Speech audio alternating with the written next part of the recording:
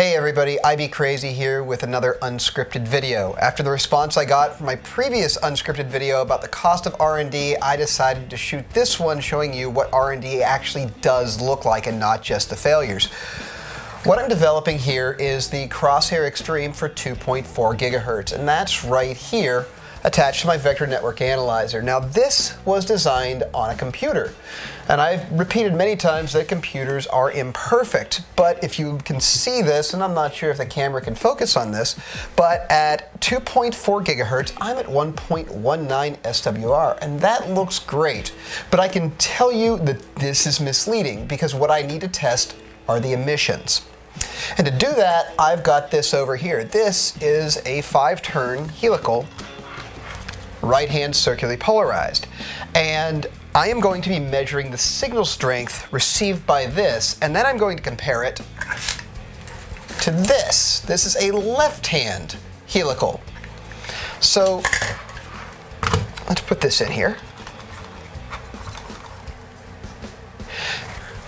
Now, before I go on, I know this test is imperfect. The reason being, this isn't exactly an anechoic chamber. I've already got this piece of metal for signals to reflect off of, plus the wall here, that one, the floor, all that kind of stuff. It's not perfect, but what I'm trying to do is get the antenna the best I can by tuning it. And what I'm tuning it here for isn't so much gain, but axial ratio. That is the ability to rotate the signal. In the case of the Crosshair Xtreme, the height of the elements over the reflector more or less sets the gain. However, it's the phasing of the elements that sets the axial ratio, and that's what sets circular antennas apart, the ability to rotate the signal, and that's what I'm going to test here. So I have to change the mode here into what's called vector voltmeter. Then I've got to select my frequency, and I want 2430 megahertz.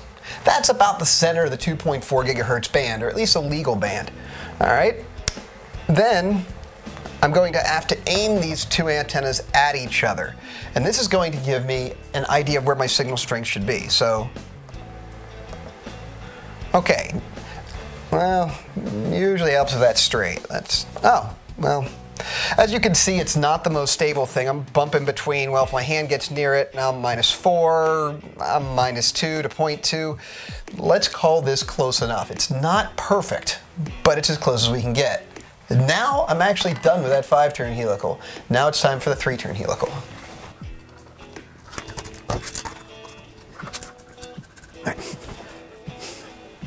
So taking a look at this isn't looking very good, not at all. I'm going to move this a little bit out of the way to see if that helps, but yeah, I'm at -2 dB. That stinks. That means this thing's hardly rotating at all. It just plain doesn't work. Now granted, if I turn it like this, it starts to look a lot better. And what that's caused by is some of the inaccuracies in its ability to rotate the wave. So what I need to do is figure out what's going on, what's the problem. And that's what these pieces of electrical tape are for. What they're going to effectively do is make each element look like they're longer than what they actually are. So let's see if I get any improvement there. I lost some signal. I was at 2 point, maybe not. I mean, basically the same, but definitely didn't make it better. So let's try making this element a little bit longer. And this is the mid-length element. Okay, there we go. I would consider that to have almost no effect, maybe minimal effect. I already dropped 1 dB. That means I'm losing circularity. But does that mean it's bad? I don't know.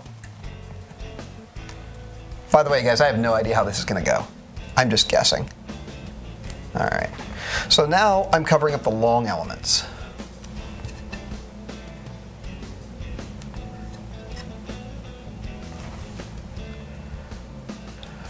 Okay, that made a bit of a change. It seems like changing the long element had the greatest effect. Let's see what happens if I then remove, make the short element look shorter. And what I'm doing here is effectively changing the phasing. Okay, so, not a whole lot of change, but it almost seems as if that short element does very little. We got a little change. But let's take this off.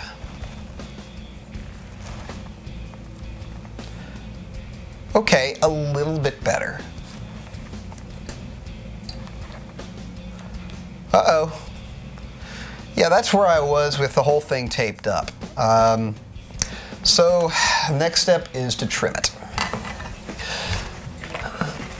So making the elements all look longer didn't seem to phase them any better, so the next thing I have to do is try trimming these elements. And what that does, a long antenna or a long dipole, which is effectively what this is 3 sets of cross dipoles. A long dipole looks like it's inductive, and a short dipole looks like it's capacitive. So by trimming them, I'm making each element look more capacitive or more in the lead side.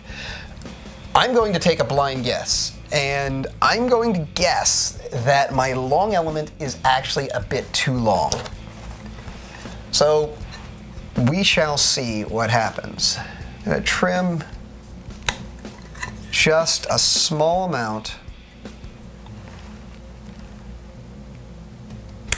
off of the long element. Okay, and you see we're already looking better, so I guessed right. This is a guesswork. If I was wrong, I'd have to desolder that element and go get another one. I'm at like -6 now. That's better than -2 to -3. So let's keep going.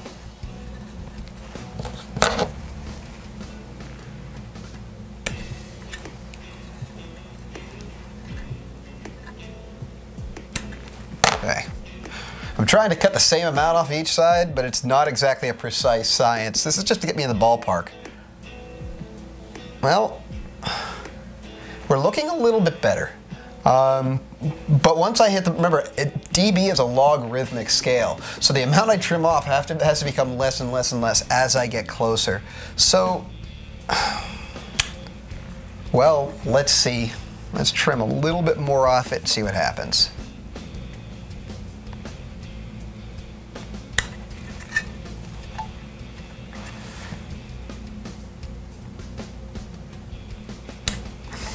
Okay.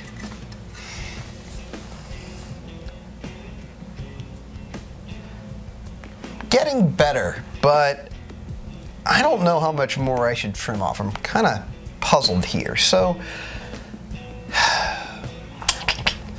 you know what? I'm going to try the middle element. Let's see how much of a difference that makes, and I'll come back to this long element if I think that's a good idea.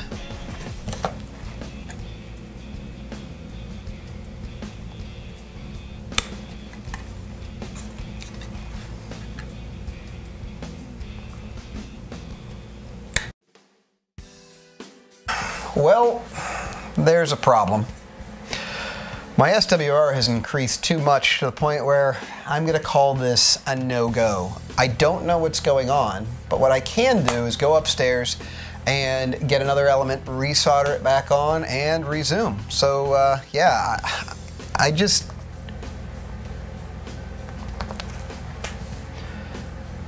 I really don't know what's going on. Well, let's go get a fresh element and see how that goes. Okay, so I've soldered on a new element onto my antenna, and I've made one other change. I've raised the element above the reflector 1/8 of an inch, so just a little bit. We're going to see if that makes much of a difference. Looking at it, it seems I'm off to a good start. Now granted, my gain is lowered just slightly, but I'm showing, well, when my hand's out of the way, about -6 dB, but whereas previously I was at about -2. So I might be onto something. Then again, I might totally be wrong. So, well, let's just do this.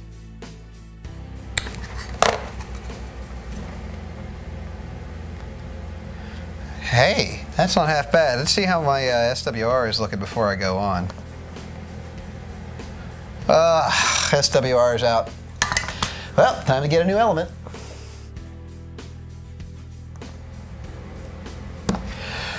Okay, so I'm very close to where I want this to be. It's good, but I don't know which way to go. I'm going to resume trimming the long element here.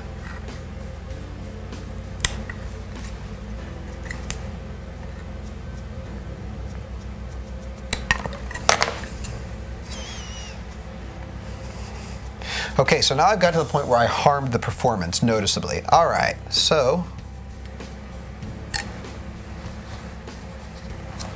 Let's see if I can attempt to undo that little move. Ah, pretty much back up to where I am. See, adding the tape makes an element look longer. Let's see if I can trim the mid-length and get her back.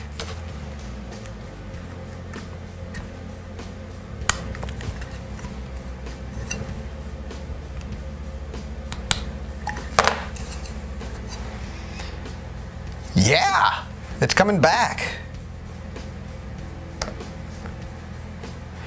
SWR dropped. This is looking very, very promising. I'm getting there. Well, I trimmed off more than I wanted to on that one, so.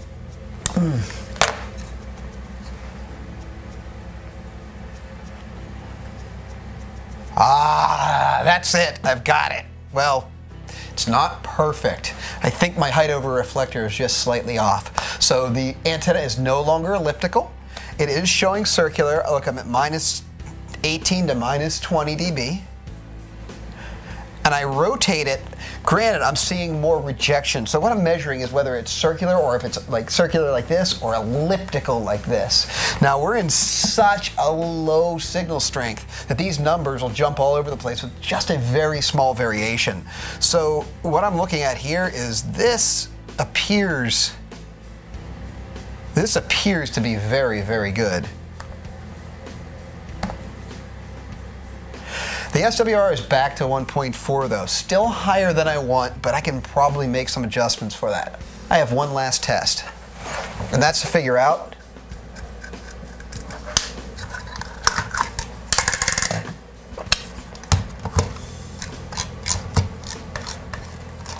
where we left off.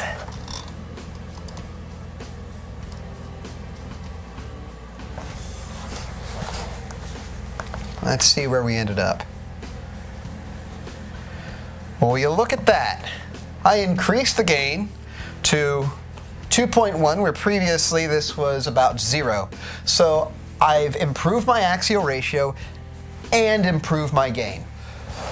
Okay guys, so I am now at the 9th revision and I finally think I have this right. My SWR isn't perfect, it's 1.35, and you can see the center frequency is over here, over to the right, so it's a little bit higher than it's supposed to be. But I'm not too worried about that because there's some tricks I can do to adjust that. So on the vector voltmeter here, you can see I'm a minus 21 here, and then if I rotate it, you know, I'm minus 22, 23. So what that's telling me is now my signal is circular and not elliptical. Granted, it's not perfect, but it's what I would consider close enough. But again, this is a prototype. It's not the final revision. Well, in my travels up and down the steps, constantly getting new elements and soldering them on, I figured I might as well show you what the final design hopefully will look like. But again, nothing's set in stone. So this is what I hope the final will look like. So notice the brass tube is not there, and the SMA is offset here in the back. So you should be able to screw this right into your receiver and hang it from your receiver. But my intent is to include an extension cable that you can screw into this in case you have a remote receiver. And that's what this is for. So this, you can see it's hexagonally shaped. That's because I intend to solder a brass nut in place so you can screw it right into a tripod and then run an extension cable to your receiver. You'll also notice something else. You see this little trace here. This is a coplanar waveguide. Now, in the final rev, I'm hoping this is going to be straight, but in order to fix loss problems, I've made these 1/2 wavelength long to avoid any impedance problems. And to make it fit, I just had to curve it. So the coplanar waveguide goes around here through the board, and well, it's supposed to go over to this side, but for some reason, my Gerber files were incomplete despite looking right on my screen. So I have ordered replacements of these this morning. Hopefully, they should be here in about a week and a half. I will have to revise the file for this element and order them. And I don't know how many more iterations this is going to take, but I'm very close. So this is what R&D really looks like.